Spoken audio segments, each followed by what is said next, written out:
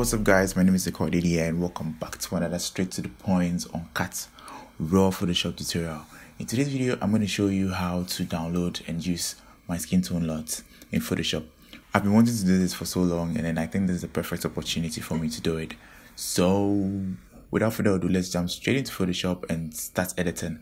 But before that, if you haven't subscribed to my channel yet, kindly hit the subscribe button to subscribe and don't forget to hit the like button as well to like this video. I promise this video is going to be a simple and a straight to the point one, so stick and stay. Let's get into the video. I'm going to leave the link to this lot in the description below so that you can click on it and then check it out. So we open our browser.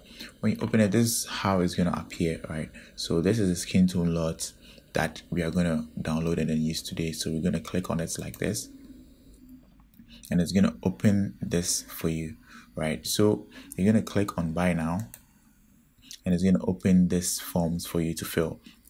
So what you're going to do is you're going to enter your name, your email, and then your phone number right here. And this is the price. You're going to click on pay now. You're going to wait for it to load. Alright, so once it's finished loading, this is how it's going to appear. So you're going to choose between paying with mobile money or you're going to use your card. So in this video, we're going to use the card. So you press on the card like this and you're going to fill out your card details over here and then just press on pay. So after you finish filling your payment details and you press buy now, this is the page that is going to open for you. So you're just going to press on download file and then it's going to get it downloaded for you.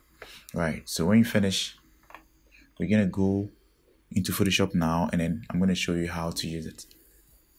Alright, so in Photoshop, we're going to come down to this icon, the new adjustment layer icon, and then we're going to select color lookup.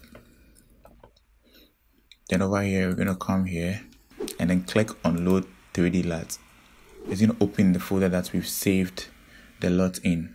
It's when you download it, it comes in a zipped folder, so you have to unpack it, right? So mine is saved here as LUT files. So you're going to locate that one and then we're going to press on the first one to see how it looks like. And we're going to select load over here. Yes, so this is the first one. This is how it's looking. As you can see, the skin tone has changed. Let me hide this one and then let's check the before and after. So this is before without the Skintone Lot and this is after. This is how it's looking. So this is the first one. Let's check the other ones as well. So we're going to double click here and then repeat the same process again. Click on load 3D LUTs and then we're going to select the second one, that is this one. Load. This is how the second one is also looking. Let's check the before and after. So this is the before and this is the after. Alright, let's go through the other ones as well. So we're going to double click here, select here, load 3D LUTs. Click on the third one, that is according to Skin Pop 3. We're going to click on load. Yes, this is how this is also looking. It's the before and then the after. It makes work really simple and straight to the point.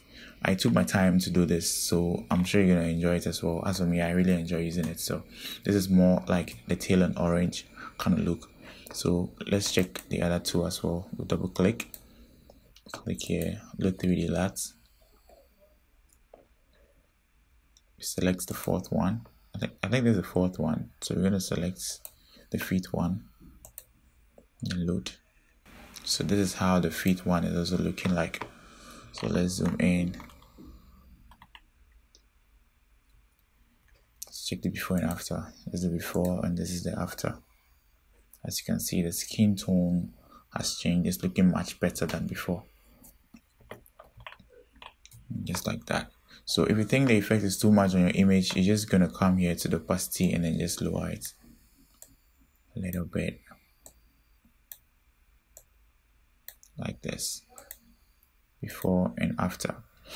Furthermore, if maybe your image might be different and you would like to add some changes to it, maybe the exposure won't be too much or it will be too low. So what you're going to do is you're going to come here, new adjustment layer icon. You can select curve and then you're just gonna increase the exposure like this, or you can decrease it to how you like your image to look like. As simple as that. I'm gonna go back. So this is today's tutorial. I hope you enjoyed it. If you learned anything from this tutorial, I would like you to hit the subscribe button, and then if you haven't subscribed yet, and then yeah. Thank you so much for your time. Thank you so much for watching, and see you guys in the next one. Bye.